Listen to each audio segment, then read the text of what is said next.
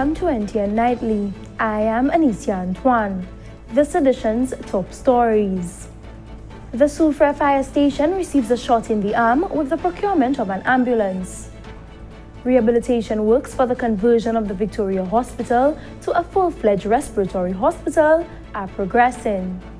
And the National Youth Council's Pledge for a Child. The ability of the Soufriere Fire Station to respond to emergencies has been greatly enhanced following the handing over of an ambulance procured by the government of St. Lucia. The Soufriere Fire Service hosted an appreciation ceremony for the procurement of an ambulance by the government of St. Lucia. The fire service has been working with a fleet of ambulances commissioned since 2007. The newly acquired ambulance is fully equipped with EMS equipment of a modern-day ambulance. The Permanent Secretary in the Ministry of Home Affairs and National Security, Elizabeth Bailey, explained that this new procurement will increase the response capacity of the fire department, especially in the face of the COVID-19 pandemic. Now that we are responding to COVID-19, I'm sure the demand for emergency equipment and emergency response have increased. So I know that the fire service will put it into good use. And I am happy that Soufriere, after waiting for a number of years, finally have their new ambulance. I know that they will take good care of it and it will help them in performing their duties more effectively. Minister for Home Affairs and National Security, Senator Honorable Herman Guild Francis, noted that despite the harsh financial times, the government recognized the importance of procuring this equipment. I think Soufriere deserves those sorts of equipment because it has been developing at such a rapid pace that it has caused the Ministry of Home Affairs and National Security to buckle up. And so we have had to renovate this fire station, we have had to renovate the police station, and now we are giving you this fire ambulance. Now, we know for a fact that we've been hit a big blow by COVID, and you are the frontline personnel. And as the fire chief said, thank God that no fire officer has been afflicted with this sort of malady. I think this fire plant, this ambulance will assist you greatly. I just had a little peek in there and it is really state of the art. So I want to make sure that you keep it as in the pristine position and situation that it is in. Chief Fire Officer of the Soufriere Fire Station, Joseph, expressed gratitude to the government of St. Lucia for the new ambulance. I also wish to thank our officers, our fire officers, in particular those persons who constantly respond to the EMS calls, those who have to put their lives on the line to deal directly with positive cases, because I think for all of the positive cases we've registered here, our fire officers have in one way or another interacted with them. And thankfully there's not been any contamination. So we are thankful for that. So let me thank our fire officers and every single one of them, not just our EMTs and EMS persons, but every single fire officer for the good effort that you make in the job under trying times. The appreciation ceremony for the procurement of a new ambulance by the government of St. Lucia took place on Thursday, August 20th at the Soufriere Fire Station. Rehabilitation works for the conversion of the Victoria Hospital to a full-fledged respiratory hospital are progressing. The Ministry of Health is working towards completion by the end of September 2020. The respiratory hospital will have a bed capacity of 100. More from Lisa Joseph.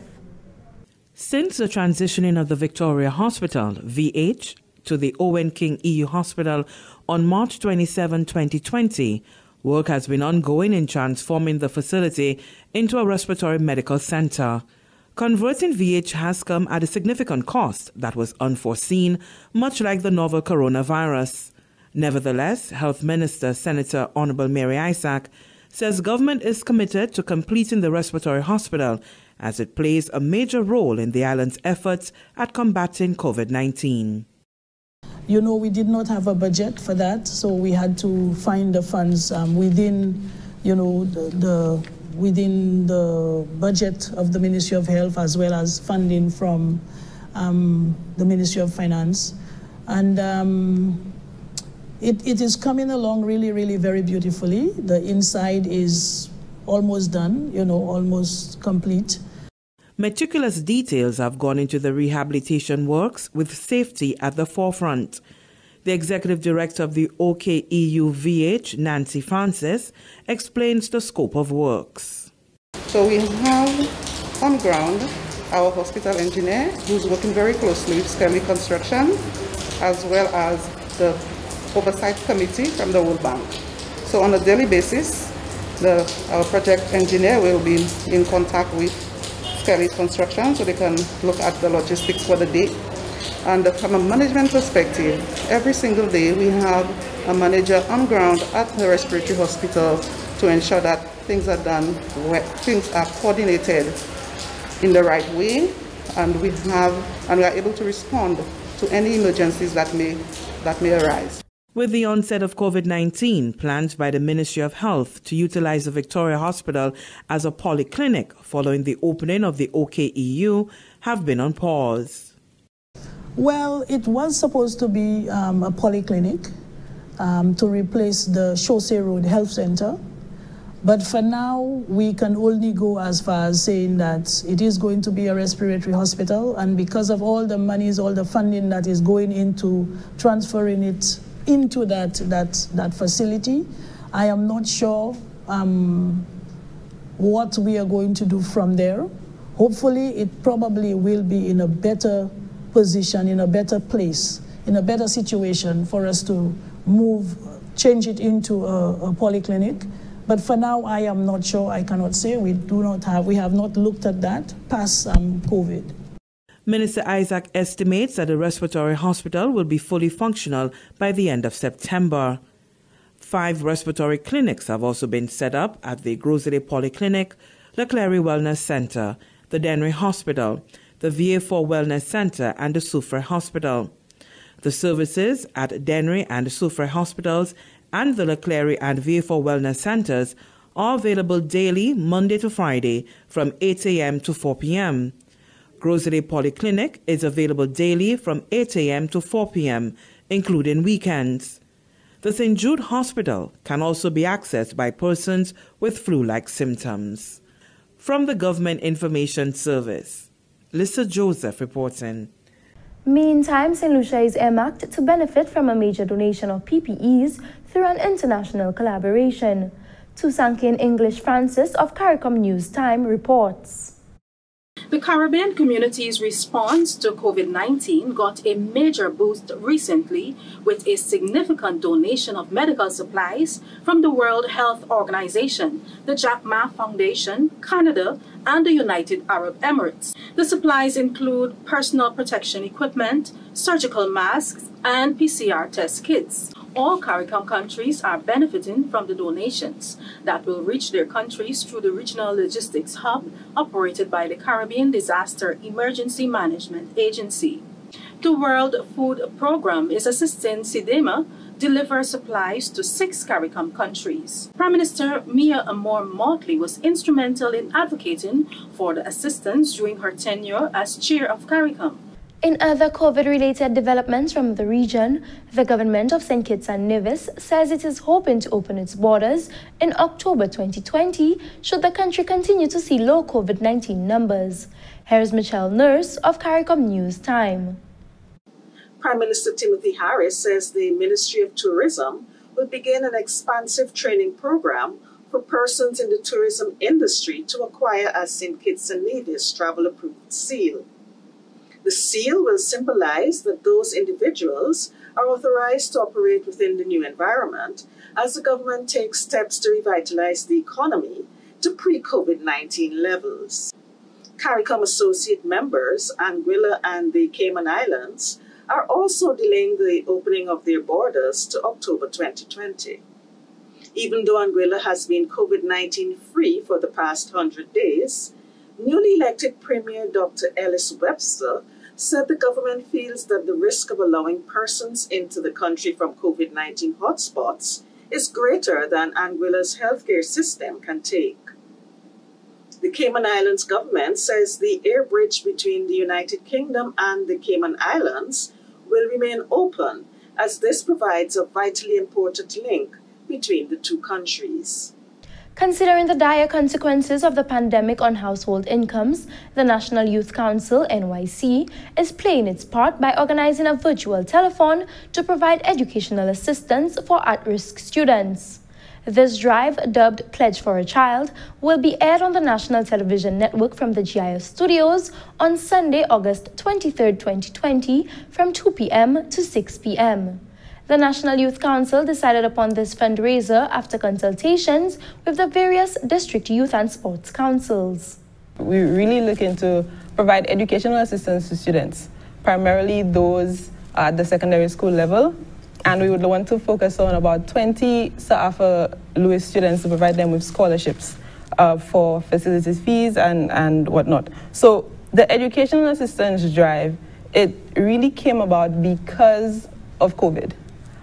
We identified the impacts, the socioeconomic impacts of COVID-19 on students, primarily on the educational sector, and we think that a telephone is needed to provide assistance to those students who will not be able to meet that threshold, that group that is usually catered for. The public is encouraged to tune in to NTN on Sunday afternoon and make a donation toward the effort.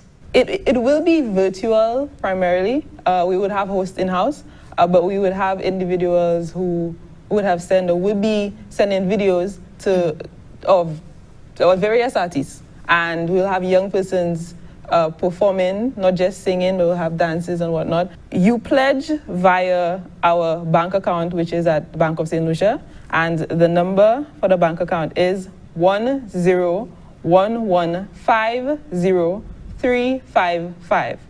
For more information on this weekend's telethon, visit any one of the NYC social media handles. This is NTN Nightly. Up next, Primus Hutchinson with the NTN Nouvelle Creole.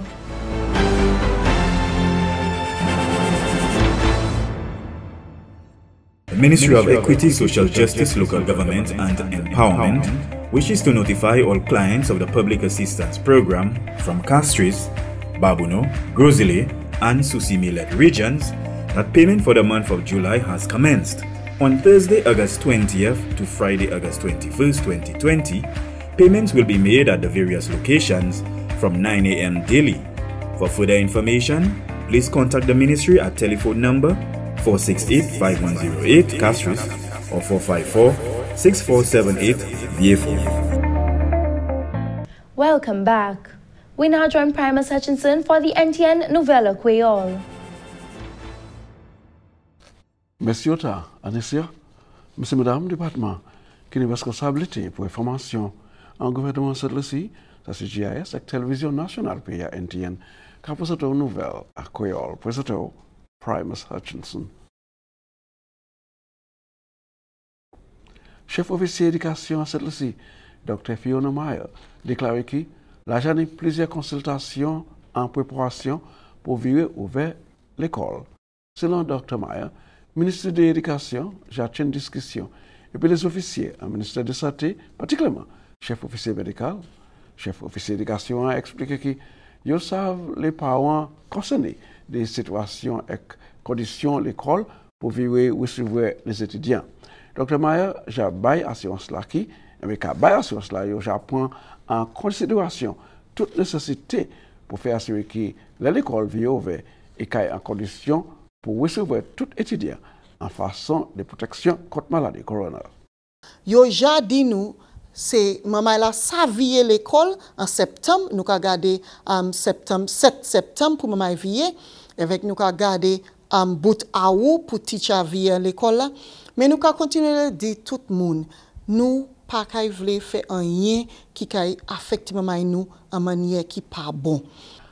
Chef officier d'éducation a annoncé aussi comme il est nécessaire pour continuer ni communication et puis les parents, le ministère a tenu une grande discussion à ce NTN Nightly le 24 août. Nous kay parler avec parents. La kay ni une chance pour yo demander question yo veni. Si ça un bagay yo pas comprendre, nous kay ça assise là pour nous essayer pour expliquer ba yo comment nous voulons garder manière nous ça essayer pour porter maman nous envier. Nous ka aussi dit yo rien pas kay fait, nous pas kay vle faire rien sans nous ni support ministre santé. Avec tout ça nous fait, c'est pour travailler ensemble pour garder plus meilleure manière pour supporter ce maman nous. Parce que nous apprécions ce maman là, j'ai l'école, j'ai pas l'école en chaitan. En chai ni yo ni pour venir, yo ni pour comprendre quoi yo dans l'école, yo ni pour garder manière yo te ka fait bagay avant avec nous ni pour continuer à travailler avec yo. Discussion à ce NTN qui a commencé à midi après-midi, lundi le 24 août 2020. Les pompiers, la division les pompiers en Soufriere, n'ont grand l'accompagnement comme à présent, il y a une ambulance neuf qui a facilité l'opération trop primaire. Durant cette cérémonie, jeudi le 20 août, les officiers en ministère des Affaires Sécurité nationale étaient présents en Soufriere pour participer dans la présentation. Le ministre qui a une responsabilité pour la sécurité nationale, honorable sénateur Emmanuel Francis, déclare que le gouvernement savent si quantité longtemps les pompiers en Soufriere étaient caspés pour service neuf sala et il est prêt pour que le gouvernement à la fin fait présentation sala qui a assisté les pompiers et les Soufriere autant officier les pompiers qui est responsable pour l'opération et le ménagement des pompiers en division en Soufriere, c'est David Nelson, dit nouvelle à Koyol, manière ambulance neuf sala qui en bénéficie. On va monter chez moi en chasse, et bien là, sortir jalousie. Pour ça même, si on est en 4x4, et ça monte, si on est là, côté nous ne pouvons aller, nous ne pas en distance, et nous ne pouvons marcher en chat avec mon dans le stretcher. Bon, là, on est deux personnes dans le stretcher en distance. Et on est las. Vous comprenez? Si on est 4x4, de là où ça arrive, on est là, et on va se cérémonie. Parmi les officiers qui adressaient la cérémonie, c'était le secrétaire permanent, ministère de la Sécurité nationale, Mme Elizabeth Bailey, et le chef officier des pompiers, M. Joseph. Le ministère de la Santé recevait récemment une grande quantité d'équipements de protection contre la maladie corona. Il aussi recevait un commerce médicaments. Et tout ça est sorti de Coca-Cola Foundation et fait par l'organisation Croix-Rouge à cette lycée. Le président Croix-Rouge à cette lycée, Hubert Pierre, dit que l'organisation était nécessaire pour faire présentation pour assister cette lycée en bas situation maladie corona. Pierre dit qu'il était très prêt pour te présenter au ministère de la Santé 30 gallons sanitizer, 200 gallons bleach, 1000 masques, 15 000 gags pour continuer la bataille contre corona. Officier médical de santé, Dr. Glensford Joseph, remercie l'organisation Croix-Rouge et dit que ces équipements ont aidé le ministère autant et ajoute que ces équipements ont protégé ces travailleurs santé à plusieurs façons. Et remarque que aussi, c'est assistance là qui fait possible pour ces travailleurs santé au point d'un environnement qui s'en est et propre et que côté yo kay ça au point et pour service yo plus effectivement pour abattre COVID-19 en pays cette lycée. Et c'est comme ça nous retrouvons cette nouvelle là. Je remercie autant pour regarder. Je vais une invitation pour je ne puis moi considérer quand ça va la ville et pour l'autre nouvelle en créole. Je vous souhaite tout le monde un bon finissement de semaine et comme toujours pour une bonne précaution contre la fièvre dengue. Ça c'est là moi vie pour ça tout en essayant. Merci Appeal Primus. That brings us to the end of NTN Nightly. Join us next time at 7 p.m. with a repeat at 7 a.m. You can also catch up with us anytime on the St. Lucia Government Facebook page or YouTube channel. I am Anicia Antoine.